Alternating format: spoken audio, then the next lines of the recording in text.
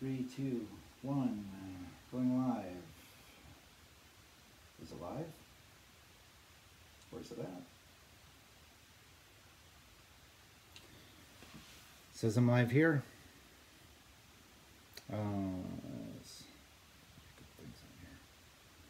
So, welcome to my first fly tying video. I've done some other ones. Oh wait, if I just hit the button. Look, it's there. Okay, I was looking at my computer down there, but now I'm looking at you. So today we're going to tie the Zirdle Bug. And it's not a traditional Zirdle Bug. The traditional Zirdle Bug is on like a little streamer hook, like a woolly bugger hook, and you wrap weight around it to make it heavy. And the first couple that I made for people were like that. And then after that, you know, I did more research, and it seems like more people are tying them on jigs. So I started tying them on jigs, and the second order I got were for jigs. And so you can do them in lots of different colors. So here's one. I'll put it over. Let's change the camera screen. So here's one. Look at this guy. This is black, and we got some sparkly stuff here and a little orange tail in the back, kind of like a little thing to take notice. And here's some orange ones I'm tying. Gonna tie an orange one up tonight. So let's see. Got some brown ones here. So what I'm doing is putting together a bunch of colors, and then I'm going to add these to what I'm calling a trout pack. So a pack of trout flies that I'll sell on my website. Instead of just buying one fly, then you can buy a trout or a trout pack. And then I'm going to do bass packs, and then I'm really looking forward to doing pike packs, because it's fun to say pike pack, right? Okay, so let's get into this. So here we go. Switch camera. So here is my hook. I think this is a number 10. Could be a number 8. And my little bead here is a little brass bead. It's a 3/16. You can make these with dumbbells, or you can, you know, use a regular hook, and you can wrap it in wire and weight it. That is up to you. So we're going to put this in here. I'm using the fine point jaws from Norvise, and I've become kind of a Norvise guy. I didn't start out that way, but that's where I'm at now. I really like the functionality of the Norvise.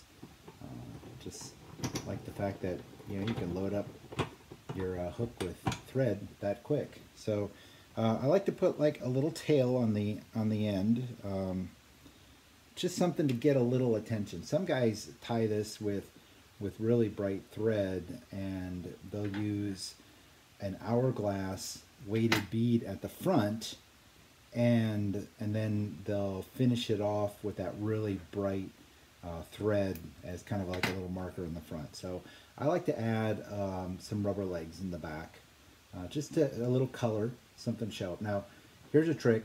Here's something I've noticed in fly tying videos, that sometimes guys just do stuff, and you know, us guys who have never done it before, we're like, how'd you do that? Well, here's something I've learned, that when you're adding materials onto a hook, you know, sometimes you're doing this, and look at, you're just like pushing that rubber leg over. What's going on? How am I going to get this on there? So if you put it up next to the hook before you at an angle, and kind of go loose on your first wrap, and then you got it.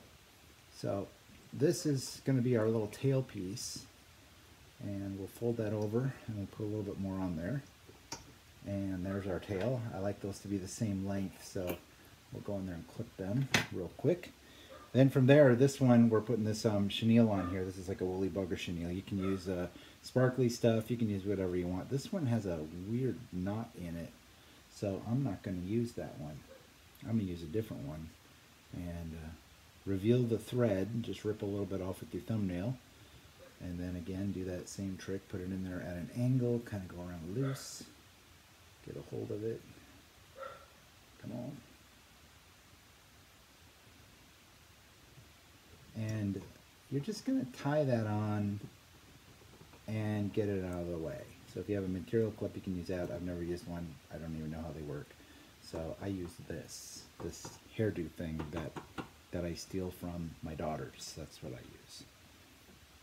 Okay, so next thing is the legs. So hold on, let me show you. So these guys have legs. So it'll swim like this. Look at that, isn't that a beautiful fly? It'll swim like this, and it has these legs and all kinds of motion.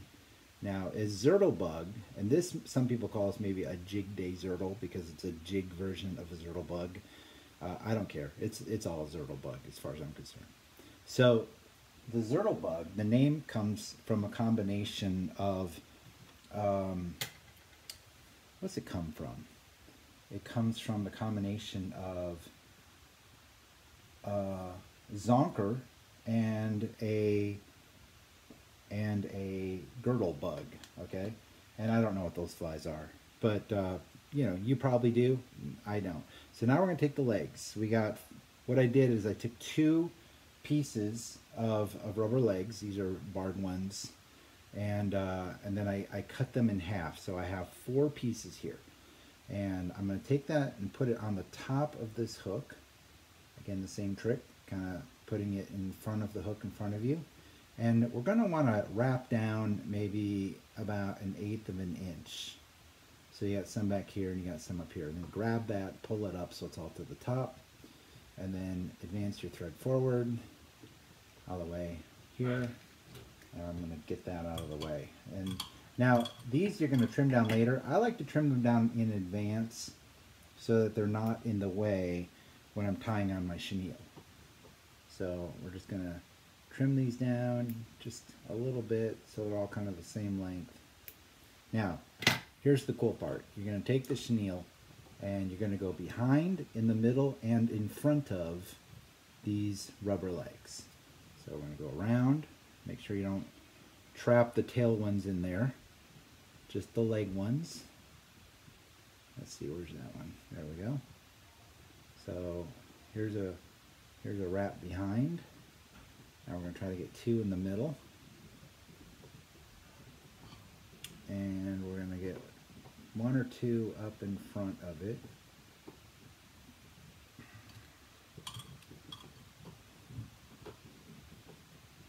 Alright, see we got legs popping out of the chenille there. And we're going to spread them out and put them where they need to be. So now we're going to trap that down and cut it and get it out of the way.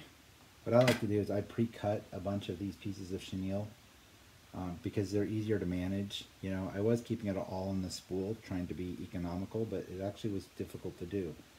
And then I also pre-cut all my legs. So let me show you over here. So like here's a little material holder that I made, and I have all my legs pre-cut, and I have them on here. So if I'm going to do a bunch of them, that's how I do it.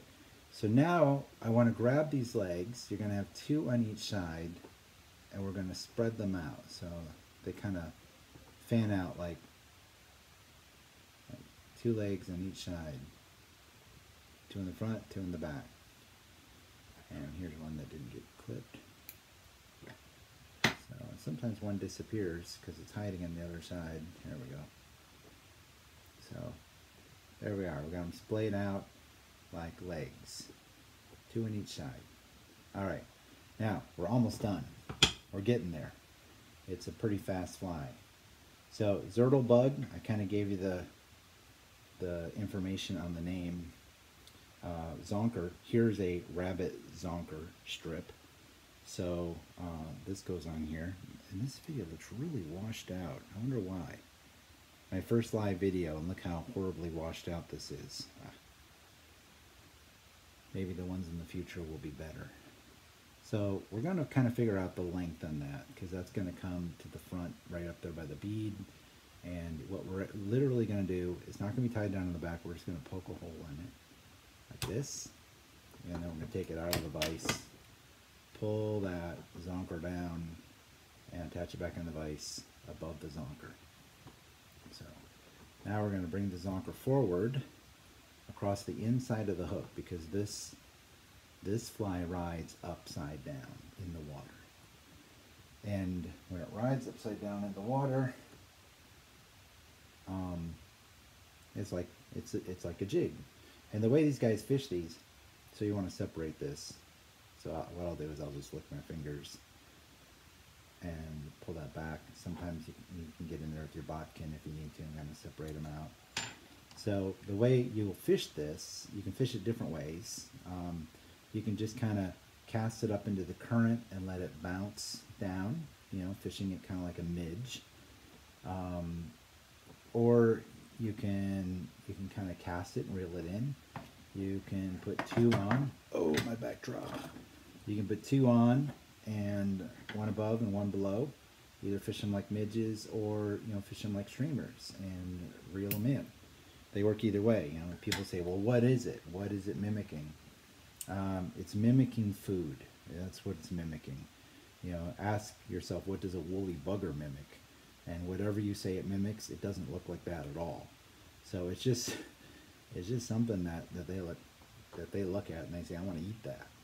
And these are really productive flies here in Virginia. They're really productive. I sent some out to Colorado recently and heard back from that customer, and he said did his first float and they were killing it on the Zirdle Bug. So I'm putting a little super glue on there before I tie my knot, before I do the whip finish.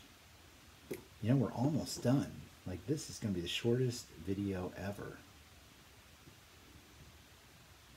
Gonna do the whip finish. Gonna clip that off of there. And then we're going to come in here just beyond the little tail pieces. We're going to reach up there and clip that tail piece. So one variation of this that you can do, you can just leave the tail piece like that, or what some guys like to do is they like to kind of split it up the middle like that, and then go up a little further and kind of, you know, it does a little split. I don't know that the fish can tell the difference, but you know, you can tell the difference. So there it is. Here, let's make it pretty. Let's put the mohawk up. So I'm doing these in several different colors and gonna add them to my trout packs. I'm gonna do some midges. I'm gonna do some of these. Maybe do some woolly buggers. Maybe doing some game changer woolly buggers. That's something I've been working on, and it needs some improvement yet, but probably gonna add some of those to that. Don't know if I'll add dry flies. I'm not much of a dry fly guy because hackle is so expensive, so I don't know if I'll really do a lot of that. So there it is, the Zirdle Bug. Flies have weird names. Have you noticed that? You know, some of them I won't even recognize. Some of them are just horribly inappropriate. You know, somebody ordered some flies and I'm like, you know, what is that? And then on this Facebook forum they said, well, don't look that name up. So I did. I'll never get that image out of my head. It's the name of a fly. But, you know, names are interesting.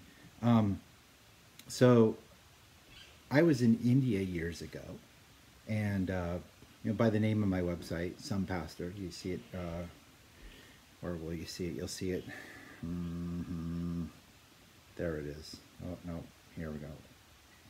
Right there, somepastor.com. So, you know, I'm a pastor, so that's what I do. That's my real job. That's where I spend my time. So I was in India years ago, and we over there and we teach pastors, we train pastors. So I was asked to name a baby, and they had the ceremony, and I'm like, okay, what do I do? And they say, well, we're going to hand you the baby, and you're going to say the baby's name. And I'm like, okay. Can you give me the name in advance? It's probably something that I'm not familiar with. Teach me how to pronounce it. They said, no. You are going to give the baby the name. So I'm like, okay. So there's this guy in the Bible, in the Old Testament, Micaiah. He's just like a cool prophet. We named my firstborn son, his middle name is Micaiah. So they handed me the baby, and I named the baby Micaiah. I handed it back, and later on it's like, will that be the baby's real name? They say, oh yeah, yeah, that's the baby's real name. You know, this is how we do it in the Christian church here in India. We have pastors name the babies. You know, so some places you go and, you know, all the I know one place, all the kids' names are Samuel. So that's just what they do. So the parents didn't seem happy with the name Micaiah. They just weren't thrilled with that at all. So, you know, I asked about it, and they kind of were really nice, and they blew me off. So 2 or 3 trips later, you know, I'm there and I'm retelling the story, you know, and we're way down in southern India. That happened way up in Rajasthan, and we're way down in southern India. And I mentioned what I named the baby, and this gentleman named Oswald starts laughing. I'm like, what's funny? And he goes, oh, it's nothing. No, no, really, what? What's funny? He said, well, if you name the baby Micaiah, in these people's language, that would mean corn cob. So I literally named a baby corn cob in Rajasthan, and that's his name. And he's like 5 years old right now, getting beat up every single day. So the Zirdle Bug. Tie them. They're really easy once you get the hang of them. And we'll go back over here. Once you get the hang of them, they're really easy to tie. They are a great fly. You just cast them in the current and let them bounce around. I have them on my website at somepastor.com. I'm going to put them in the trout packs. And people love these things. And thanks for tuning in.